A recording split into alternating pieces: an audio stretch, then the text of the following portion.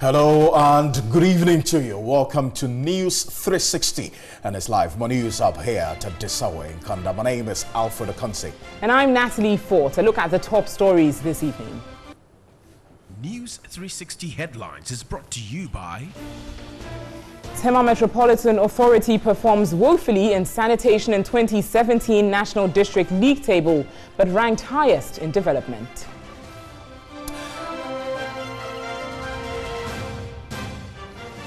Also, the Bonavo region likely to be divided into 3 instead of 2 if petitioners are able to make a strong case.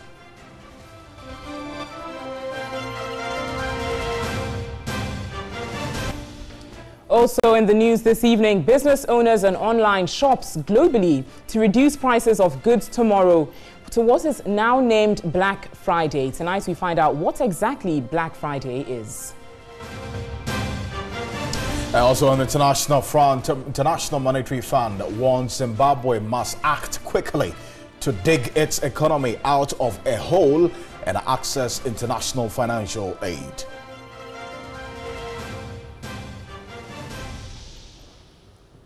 We've got the details of these stories for you here on News 360, including the latest from the world of sports and entertainment. Remember, we're streaming live on 3news.com as well as TV3 Ghana on Facebook. To our first story this evening, the Tema Metropolitan Assembly is the highest ranked district in this year's Ghana's District League table. The Assembly returned to the top spot for the second time after being deposed of its foremost slot by La Nkwantanang Madina in 2016. However, Karachi East in the Volta region dropped from 206th in the 2016 ranking to the last position of 216 in this year's ranking. The ranking means Tema has Ghana's highest level of development, scoring the highest ever mark of 80 out of 100. The ranking was based on 6 key sector indicators: education, health, water, sanitation, governance and security. Although Tema Metropolitan came up first, improving on indicators like health as well as water, it was revealed that they performed poorly in the area of sanitation. This is a reflection of the state of sanitation across the country. And many districts have made no progress in this area. There's a lot of efforts underway, and what we have seen this year is that one region in the country which is traditionally thought of as very poor, the Upper West region, that is now coming out on top. So when you average all of the district scores across the country, Upper West region now has the highest regional score out of the entire country, and that's because of sanitation. They are making real progress in actually certifying large numbers of their communities of being free of open defecation. The ranking is a snapshot of development in the year 2016. CDD Ghana's Deputy Director Franklin Odro says access to data has been a challenge in gathering information for the ranking.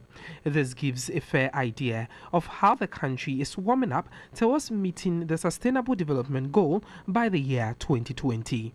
The Deputy Minister for Local Government and Rural Development, Nana Ejay Boateng, said the ranking should be able to guide the district to perform better in subsequent years. Might even be bigger than that, because they may even have the resources, but how to apply the resources would also be another factor that we need to consider. So it is also important that we look at the efficiency with which the resources are applied. The table aims to improve transparency and accountability in national development by making progress public. Now, we should bear in mind that this 2017 Districts League table is more of a reflection of the performance of the districts actually in 2016, while, say, the 2018 League table will be the performance of the districts in the previous year, 2017. And as you heard earlier, the CDD has complained of issues and challenges when it comes to having the data to collate this material needed to come out with the League table. I'm going to run us by the top 5 districts and the lowest 5 districts. Now, the ranking for Tema Metropolitan Assembly, or the Tema Metropolis in the Greater Accra region, was first. As we saw, Tema Metropolis ranked number 1, while the La Nkwantana Medina municipal area in the Greater Accra region ranked number 2. Now, the Tema metropolitan area actually, the previous ranking was ranked 2nd, so that's a step up for it, went up by 1 point. But we still know that issues of sanitation problems are still faced in that particular district. And the La Nkwantana Medina municipal area in the Greater Accra region is ranked 2nd in the 2016 results. However, they dropped by 1 point because previously it was ranked 1st place. The Etrima Inuapeja in the Ashanti region ranked 3rd. This particular district, in fact, went up by 34 points. That's quite a staggering one for this district because in the previous year it was ranked at 37th. And the Upper Dentra East municipal area in the central region was ranked 4th, however, went up by 5 points. Previously it was ranked 9th, so that's pretty significant to a large extent. And the Ewutu Senia district in the central region was ranked 5th. This dropped by just 1 point, as in the previous year it was ranked 4th. So this gives us an idea of the ranking of these particular districts. The Agona East district, this is a look at the bottom 5 districts. The Agona East district was ranked 212th this year, and it's in the central region, and it's in fact went down by 5 points because previously it was ranked, it went down by 43 points because previously it was ranked 169th. And the East Gonja district ranked 213th, that's in the northern region. It went up by 5 points. Gomwa West, 214 points ranking for this particular league table of 2017, and it dropped by 2 points, just 2 points, previously ranked at 212. While Gushegu in the northern region ranked 215th, dropped by 5 points, and Karachi East in the Volta region, 216th. This particular district actually dropped by 10 points, as in the last league table it was ranked at 206th. So that gives us a little idea, Alfred, of how they're performing, but we still know that sanitation remains a problem in some of these districts. Absolutely. Sanitation is one of the major problems that this district league table reveals, Natalie. And we're going to go on to Skype now and engage Dr. Franklin Odro. He is a deputy director at the Center for Democratic Development, CDD. They partnered UNICEF to put this league table, that's a district league table, together. Doctor, good evening to you. Thank you for your time this evening. I want to find out from you, Tema scored 80 out of 100, the highest score ever. What was the situation with sanitation in the Tema metropolis that you identified? Good evening to you and good evening to your viewers. And thank you for the opportunity. Well, straight to your point, Tema actually for the past 4 years, including this year, had 0% when it comes to sanitation. And sanitation here we mean by open defecation free. So communities within Tema metropolis that were certified as ODF were actually zero, as the data showed, and as what we recorded and then used for the assessment. Now, so what does this mean? That sanitation, even though was a problem in Tema, it didn't affect the ranking in any way? But what it means is that, first of all, let me take you back a little bit to the ranking. So there are 6 sectors that we look at, and each of the 6 sectors there are 1 or 2 indicators. So if we take education, we look at BEC pass rates. If you take health, we look at skills delivery at best. This year we added another indicator to the health sector. If we take the governance, we look at the FWAT assessment. If we take security, we look at police population ratio. And then for sanitation, we look at open defecation free. For the first 2 years on sanitation, we were basically looking at complete certification of the entire district. However, since last year, the department has been, Department of Sanitation, Health and Sanitation has been doing well to look at communities that within the district that are ODF certification. I see. How difficult was it for you, Doctor? How difficult was it for you gathering all this data from these areas that you considered in the process of gathering some fact for this? Well, first of all, just note that this is administrative data. This is data that the government of Ghana, MMDAs, routinely collect. This is data that they collect from the local level. They are submitted from the district assemblies to Accra. They are verified, they are certified, and they are given out as data that the government of Ghana uses. Right. For the 6 sectors that we collect data from MMDAs, I must say that data accessibility has been difficult in this country. We don't collect and store data properly. Indeed, I will add that we probably don't even understand or see the need of why data is being collected for. And that is why, even though people have recommended that we expand the index in terms of sectors, we can only collect this data from these 6 sectors because these are data that are regular, that are stable, and we can confidently be assured that we can always get this data. But I would say that when we started, it was very much difficult. Right. But today it's much improved. There's progress in terms of data, accessibility of these data from these 6 sectors. But I'll also add that we still have a lot to do in this country in terms of data collection and storage and accessibility. Doc, thank you for your time this evening. I'm grateful. Dr. Franklin Odro is Deputy Director at the Center for Democratic Development. They partnered UNICEF to put this district league table together, with Tema topping with 80 out of 100, the highest score ever in this league table. News 360 Skype interview is brought to you by MTN. Everywhere you go.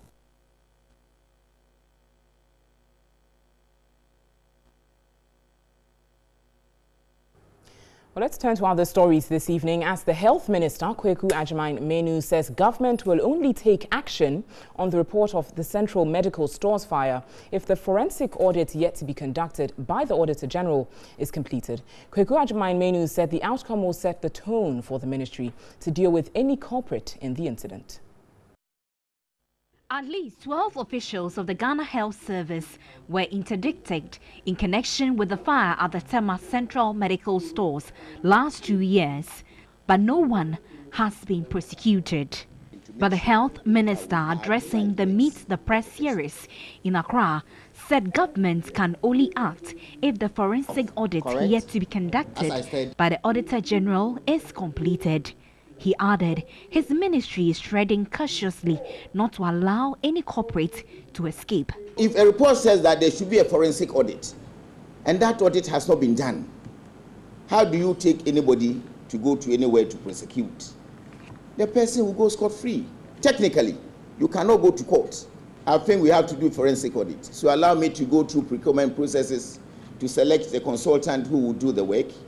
And I think at the stage now, he has actually done his procurement quite well. He's just about signing off a contract award, and then the consultant that has been selected will start doing the work.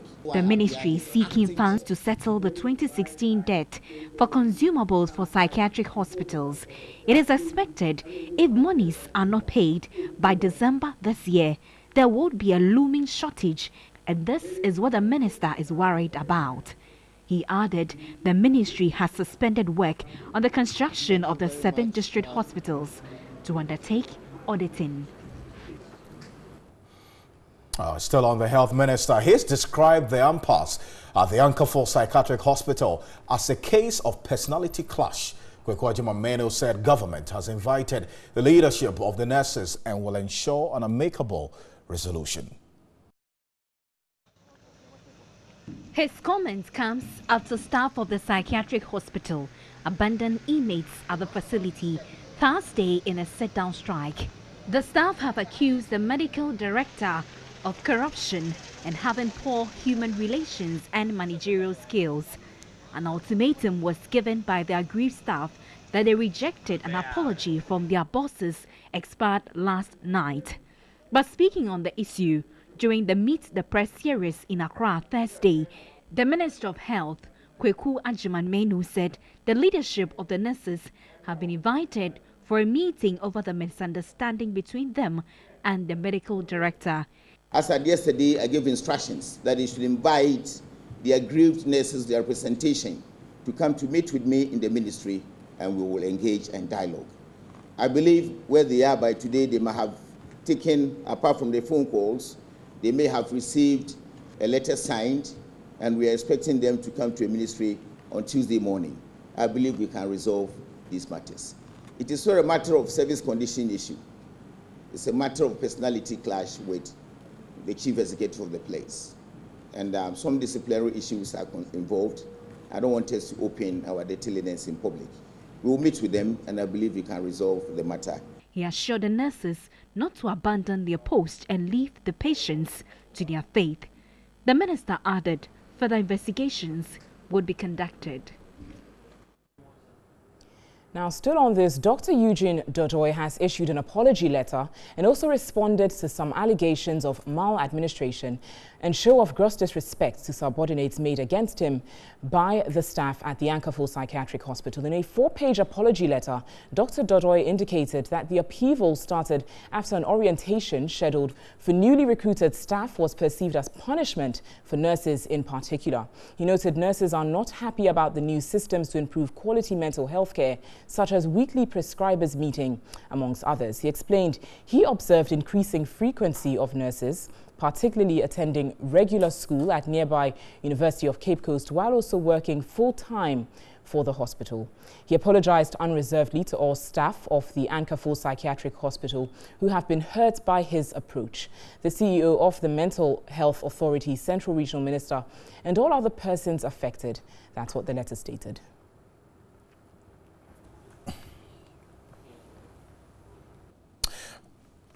Well, Dr. Eugene Dodoi has apologized, at least issued an apology letter. But in a related development, the staff of Ankerful Psychiatric Hospital have rejected this apology by the medical director of the hospital, Dr. Eugene Dodoi. According to them, this is not the first time Dr. Dodoi has apologized, a situation they say gives them reason to question the genuineness of the apology rendered. A leader of the aggrieved Ankerful staff, that's Malcolm Ali, spoke in an earlier telephone interview. This apology. No, we will not accept this apology, and this is not the first time he's apologizing. He made an attempt to apologize when we met the regional minister on the 10th of November 2017. There was also an attempt to apologize when the committee brought the report on the 17th of November 2017. We are not accepting any apology. Why do you? It's very funny. Mental Health Authority is machinizing all these gimmicks. I mean, how do we accuse somebody, for human rights violation, conflict of interest, and corruption, and you're saying that the person should come and apologize? Where on this earth? We haven't seen it before.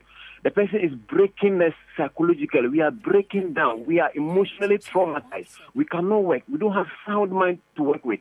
If they really wanted an apology, and I'm telling Mental Health Authority, if they really want this man to apologize, they would have done it long time ago. We'll certainly stay on this development at the Ankerful Psychiatric Hospital and bring you more on it subsequently.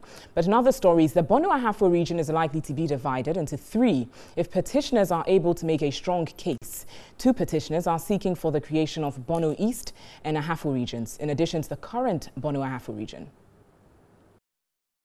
The Ahafo region is currently made up of the Bonos and the Ahafos. Chiefs and people of Sankore, Mim, Bechem, Kenyasi, Hwidiem, Gorso, Akrodie, Jayankwanta and others within the current Ahafo area are making strong demands for a proposed Ahafo region. The creation of the region is long overdue, and the president even said it when he became there. And so it's long overdue. We want a separate region. A separate region should be carved out of the Wrong Ahafo region for Ahafo people. Appearing before the Commission of Inquiry looking into the creation of new regions, representatives of the Ahafo Development Association argued the separation would engender development which has eluded them for years. development. That is all. Schools, universities, hospitals, roads, and then good drinking water. We are not getting them in our area, in the Ahafo area. That is why we want a separate region. They would, however, have to convince the commission to see this happen. That means the Burong Ahafo now may have 3 regions. The current Burong region, then Burong East region, and the Ahafo region, if cases are made for their creation. The other petition is proposing the creation of a Bono East region will also appear before the Commission on Tuesday, November 28, to defend their argument. And now Ghana and Denmark have resolved to strengthen ties in the areas of trade and investment, receiving the Queen of Denmark at the Flagstaff House in Accra. President Akufo-Addo pledged to work towards improving relations to create increased business opportunities.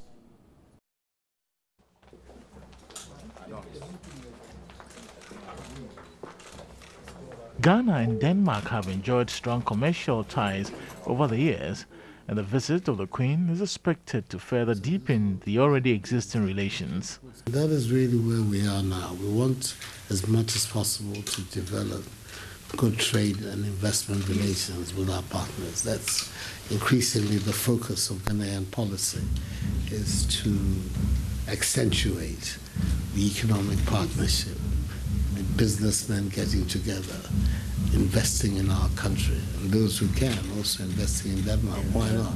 Your presence here focuses attention, yes, on both our side and on your side, as to what the possibilities are, what can happen in Ghana. And I'm particularly appreciative. I believe it's the first time ever in the history of our country that a Danish monarch. The visit would also be used to mark Ghana's gradual transition from aid to trade. The pathologist who conducted the autopsy on the body of murdered military officer Major Maxwell Mahama has submitted his reports to the court. The report, which is yet to be made public, was filed at the District Court Registry. This was after the presiding judge summoned the pathologist to inquire why the full report had delayed for more than 4 months. The pathologist, Dr. Lawrence Edusei, blamed the police for the delay, adding the police have not cooperated with him as certain demands of his have not been met. The judge, who confirmed receipt of the full report, however, ordered the registrar to make a copy available to prosecution for the prosecutor to make same available to the Attorney General. The prosecutor, DSP George Amega, told the court the filing of the report will now pave way for the committal processes of the suspect to continue as it stalled due to the delay. A total of 22 people are standing trial for the lynching and killing of the soldier Major Maxwell Mahama at Denchabuasi in the Central Region. The case has been adjourned to December 12.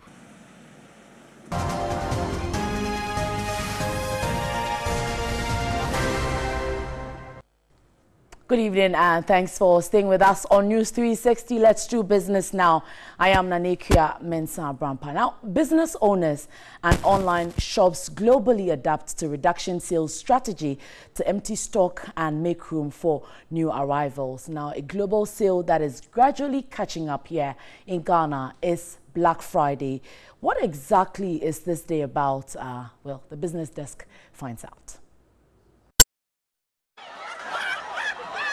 Black Friday is one of the biggest shopping events of the year, mostly in Europe. Even though not all brands take part, most household names participate. And while some shoppers head to the stores in person, many prefer to browse deals online in the comfort of their home or office. This is a display of Black Friday happening in the United Kingdom, where we have shops, top 10 shops in the UK, showing off exactly what they would have in store when it comes to buying or sales in the United Kingdom. You can get as low as 40% discount and as high as an 80% discount. Globally, this is happening, but gradually it is catching up here in Ghana, talking about discount sales in shops as well as online. How can Ghanaian businesses also take advantage or adapt discount sale being a big thing? Black Friday is an unofficial holiday that started in the United States, evolving from 1952. Mostly a day before Thanksgiving, Black Friday is regarded as the beginning of Christmas shopping in the US, where almost all stores give out attractive discounts for flagship products.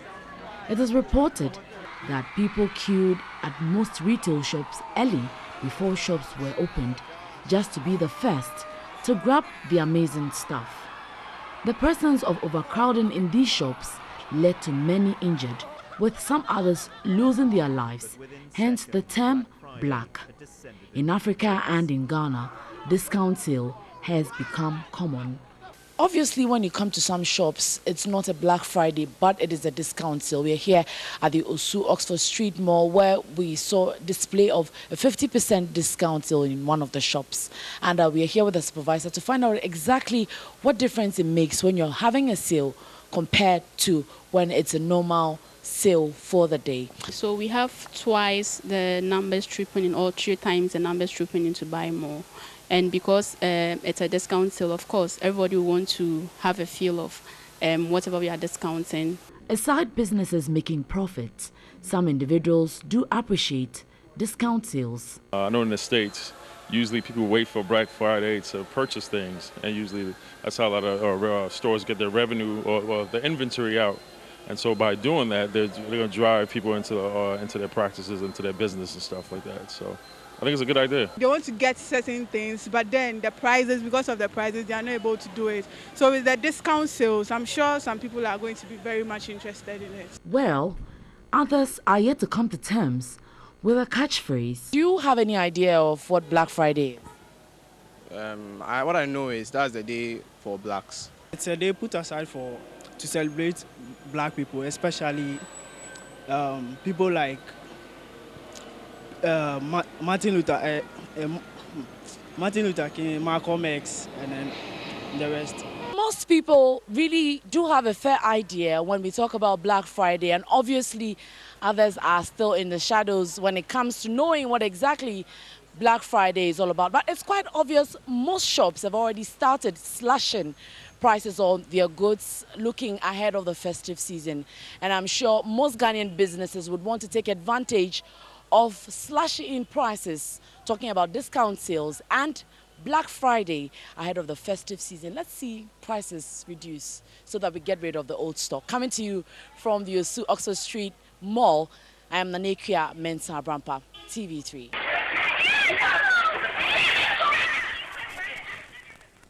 Well, I don't know how it will turn out here in Ghana, considering the time of the month. It's getting closer to the end of the month, and I'm sure at this season, lots of people don't have cash. But we'll see how it goes in Europe as well as Ghana here online when it happens. Let's move on to look at some more issues tonight. And Vice President Dr. Mahamudu Bawumia has lauded a Danish company for investing $1.8 billion to the ongoing port expansion. Speaking at a business forum with some Danish delegation, Dr. Bawumia assured of rolling more flexible policies from next year to improve on the business climate. Dr. Mahamudu Bawumia emphasized government's decision for more innovative and integrated policies in 2018. He again assured of mobilizing domestic resources and funds to tighten macroeconomic stability. From next year, the Vice President stated, government will focus its attention on trade and investment. If you are looking for systemic or systematic private sector investment, you need a more formalized economic system. And this is why we are embarked on a digitalization of the Ghanaian economy. There's a digital transformation going on as we speak. Dr. Bawumia lauded efforts of the Danish government for contributing to Ghana's development, especially with the ongoing port expansion. The single largest private sector investment in Ghana in 2017, the GIPC was just telling me, was from Denmark. This is an investment in MPS of $1.8 billion for port expansion. This is very, very significant. And this is much more than government was spending on domestic capital this year. Minister of Environment and Food for Denmark spoke about collaborating with Ghana to improve on agriculture and food security. In Denmark, we have worked hard to attain a strong global brand within our food sector.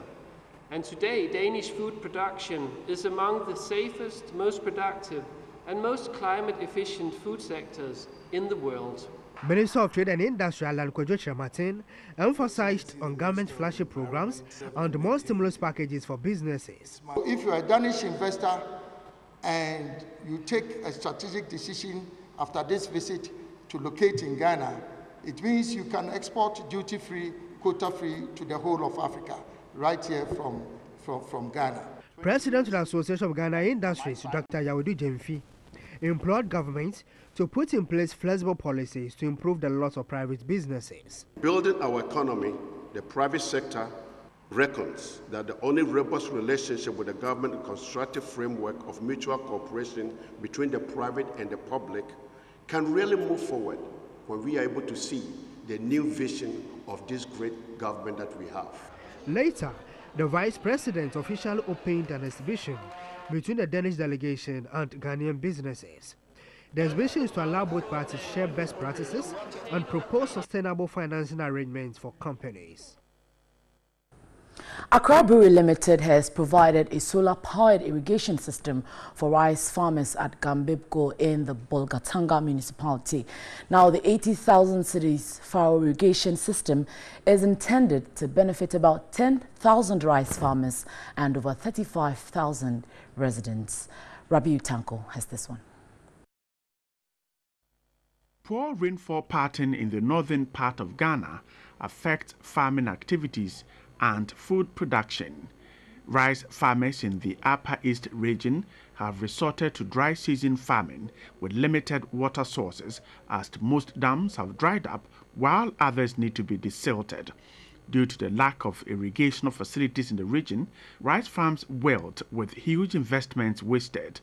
Accra Brewery Limited, as part of its corporate social responsibility, has installed a solar-powered mechanized borehole with irrigation facilities in the Gambigo community in the Bolgatanga municipality to help rice farmers actively carry out dry season farming. Branch manager of Accra Brewery Limited, John Baptist Akado, stressed that sustainable development is key to the company. We decided to lessen the burden of smallholder farmers in communities with very, very long dry seasons. Sometimes dry seasons spanning between 7 to 8 months, which brings a lot of hardships to the communities and the farmers. So we decided to give them this project, which is made up of a mechanized borehole and irrigation system, which is powered by solar energy. And for this facility or this project, it is our commitment and our promise to these farmers that we care about them and we are so much concerned about their livelihood. He pointed out that with the introduction of the Eagle Larger Cassava beer, a significant number of direct and indirect jobs for cassava have been created, adding Accra Brewery is committed to giving back to communities in which they operate. The Upper East Regional Minister, Roxanne Ayini Bukari, said the initiative by Accra Brewery is in line with government's One Village, One Dam policy, which is intended to improve irrigation in the 3 regions of the north. Irrigation and potable water provisions are surely the topmost concerns of farmers in this part of the country called Ghana, that experiences only 3 months of rain and 3 in a year. The availability of water all year will not mean that communities can farm more and hence make savings. It also means that our youth will stay at home and work instead of migrating to the south of Ghana during the dry season. Alright, so there's more news on our website. It's 3news.com. My name is Nanikia Mensah Brampa. We return shortly with the latest in sports with Nana Kujafre. Good evening.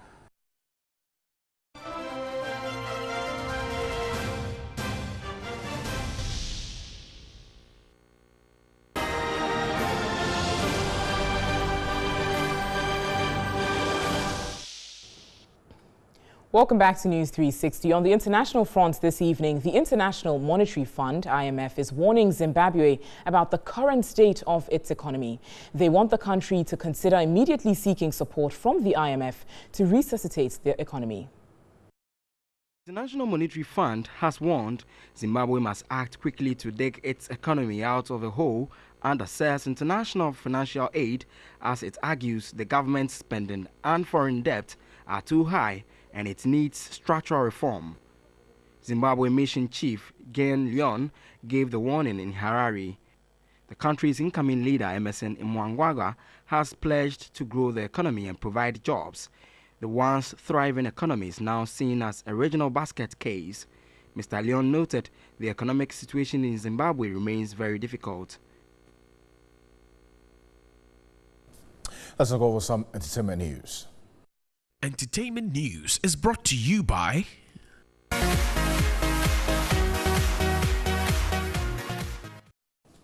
Entertainment evening. TV3's entertainment journalist Concept Warai has been nominated in the journalism category of the 2017 People's Celebrity Awards.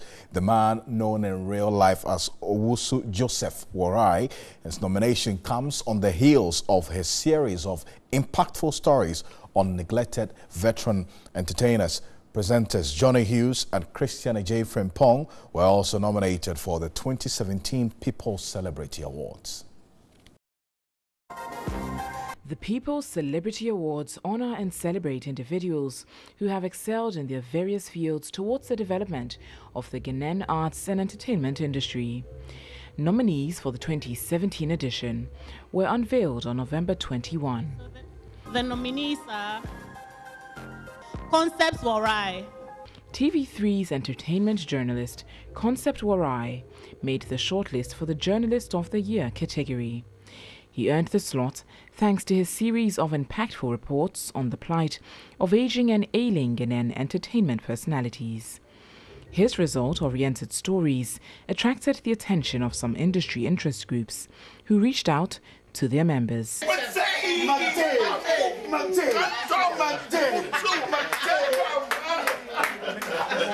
This is where Super Odi, legendary actor Super Odi, is currently residing after so many decades, about 5 decades of entertaining Ghanaians. He visited ailing Super Odi in his Swedro home.